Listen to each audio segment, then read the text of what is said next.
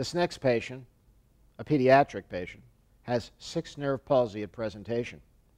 You have one single sagittal T1 weighted image. You should, without blinking, be able to identify the abnormality. So go ahead.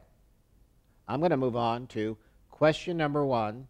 So you may wish to pause because I'm going to give you the answer, but here comes the question.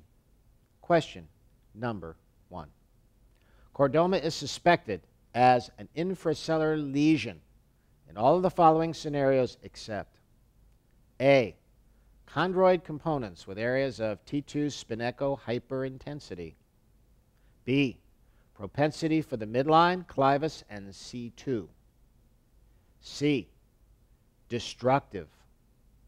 D. Lobulated, irregular, bulky mass. E. Does not calcify. F. Size saliferous cells on path. That's a mouthful. Let's go back to our imaging. Our image shows a mass that's rather smooth, but it has amputated the tip of C2. There's been no surgery. It has all but amputated the inferior tip of the clivus.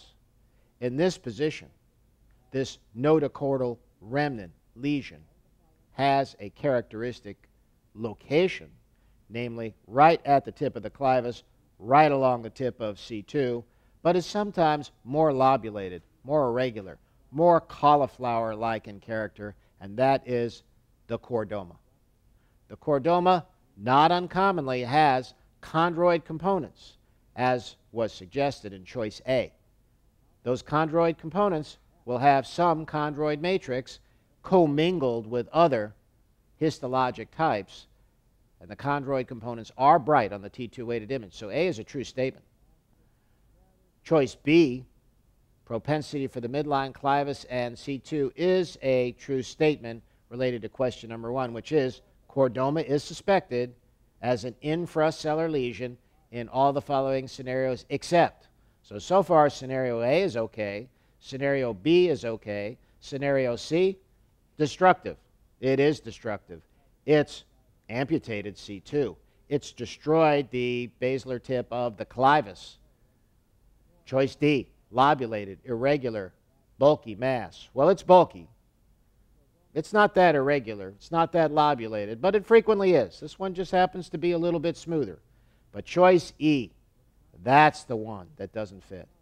These lesions are associated with calcification. They are associated with bone destruction. So you may see bone fragments and calcification together.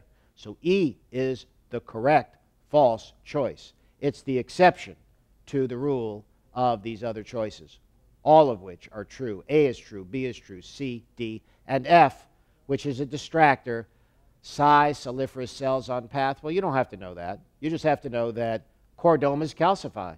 And if you don't know that, you might be in trouble.